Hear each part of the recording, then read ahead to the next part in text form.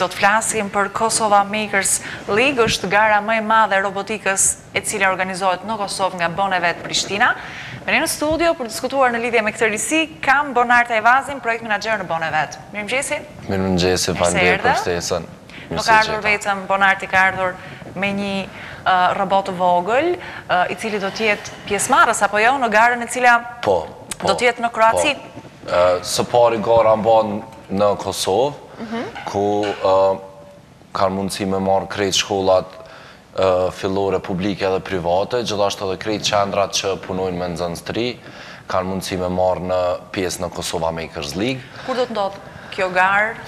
Gara... Çfarë dite, çfarë ore? Po, gara gjithsej ka 5 runde, edhe runde i parë fillon në muajin prill, sot është edhe afati fundit e aplikimit, deri në ora 12 pas mësnate, edhe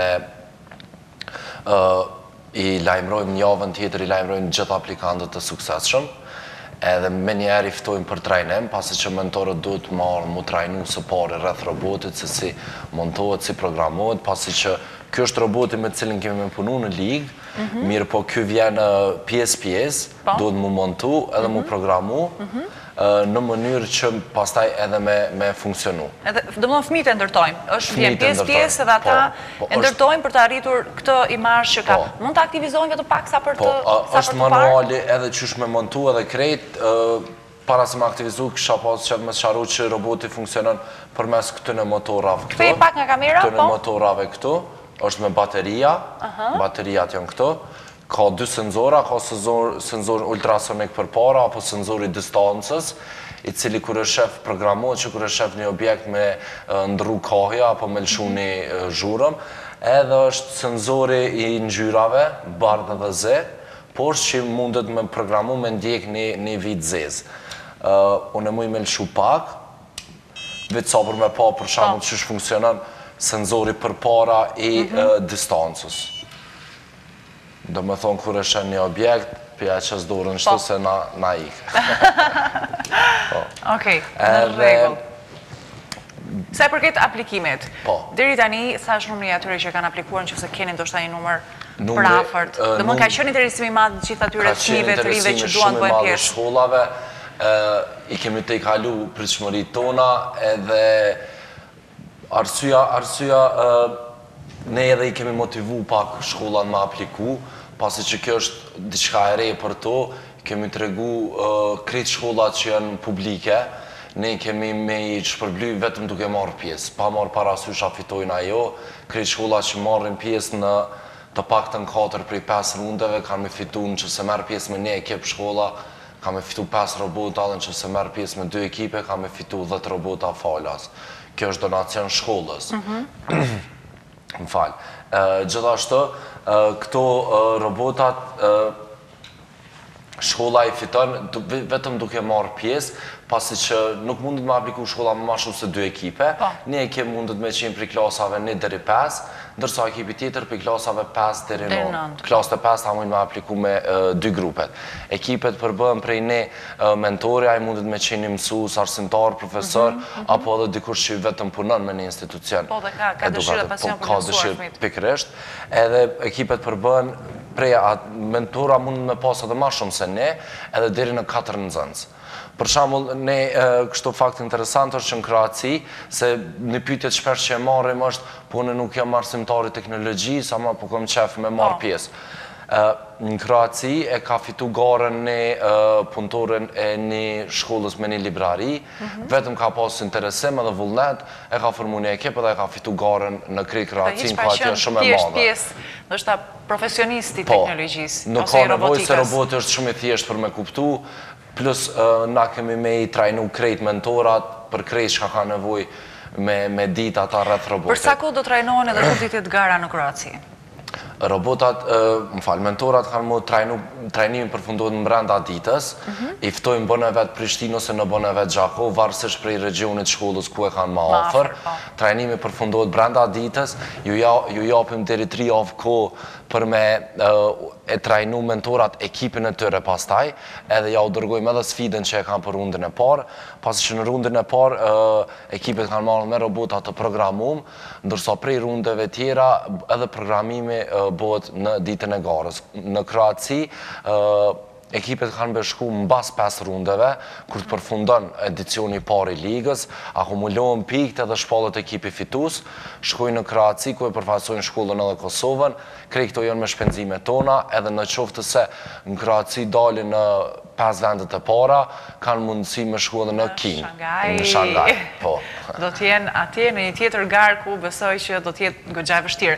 Për herë të parë dërgoni fëmijët në për këto gara? Po, në Kroaci është Croatian Makers League, në ato dhe që është e bazuar edhe bashkëpunon Kosova Makers League, edhe gjithashtu në Shangaj është gara më e madhe e robotikës botërore, edhe atje për herë parë ka me pas Kosova mundësinë me marrë pjesë përmes Kosova Makers League. Rëndësia e këtij misioni, cila është? Sepse keni marrë përsipër një përgjegjësi goxha të madhe. Po, është shumë... Përgjithësi jemi popull që e duam teknologjinë, na e kap truri që thot populli. Është shumë e rëndësishme në ditët e sotme fëmijët me u inkuadru në teknologji, kështu që na misioni ynë është që me e rrit entuziazmin e fëmijëve rreth teknologjisë, shkencës, inxhinierisë dhe programimet. Gjithashtu, përmes Kosova Makers League edhe këtij koncepti, fëmijët kanë me pas mundësi me zhvillu të menduarit kritik edhe zgjidhjen e problemeve në mënyrë sa më kreative. Gjithashtu, ne kemi qëllim që me e inkuraju edhe zhvillu sistemin e edukimit STEM, që është shkencë, teknologji, inxhinieri edhe matematik, që sipas hulumtimeve tona del tjetë shumë i nevojshëm për sistemin ton edukativ në Kosovë. Në Kroaci, sa shtete do të marrin pjesë në këtë garë? Do të jenë shtetet e rajonit apo do me gjerë? Në Kroaci do të jenë krejt shtetet e rajonit. Në Kroaci mbahet gara rajonale. Do me thonë, secili shtet mas pari e marrë garën në brenda shtetit vetë, fituesit e garës brenda shtetit shkojnë në Kroaci, edhe garojnë, do me thonë, mbahet gara regionale. 5 vendet e para vazhdojnë në Kinë, në Shangaj.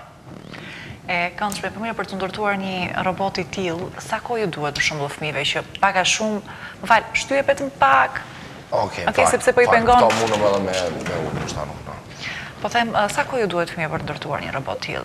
Për ta bërë në funksion edhe për të pas normal formën e duhur? Nuk duhet shumë kohë, mundet brenda orës me u montu, ndërsa programimi zgjat më shumë, pasi që duhet mu trajnu gjua programuese. Pjesa e senzorimit për shembull është një fushë më vete. Normal.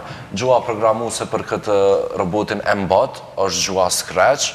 Ne i kemi mentorët në Banë e vetë edhe në Prishtinë dhe në Gjakov, që të specializuar në këtë fushë edhe i trajnojnë mentorat, pastaj mentorat nxënësat e tyre, edhe nuk kanë me pas problem as në shkollë, sa i përket montimit edhe programimit. Krejt çka duhet është punë edhe vullnet. Se përket këtyre risive të cilat faktikisht këta fëmijë të gjeneratave të reja, po kanë mundësi për t'u inkuadruar në fusha të tilla, nuk mund të të pyes ndoshta si ka qenë më përpara, po ti ndoshta pak a shumë si i ri ke pas qef ndoshta edhe tim përpara ose gjenerata e juaj, edhe mundësit kanë qenë më të pakta. Më të pakta.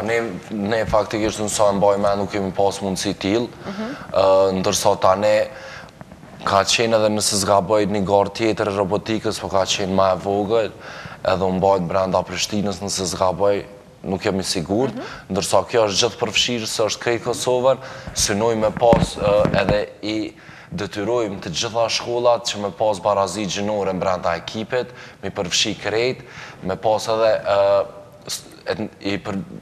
kemi dëshirë që me përfshi edhe gjitha etnicitetet që janë në Kosovë.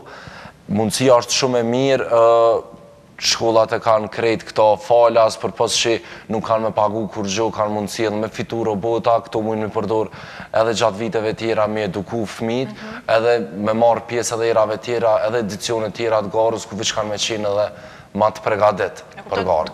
Kjo nuk është që do të ndalet, apo jo?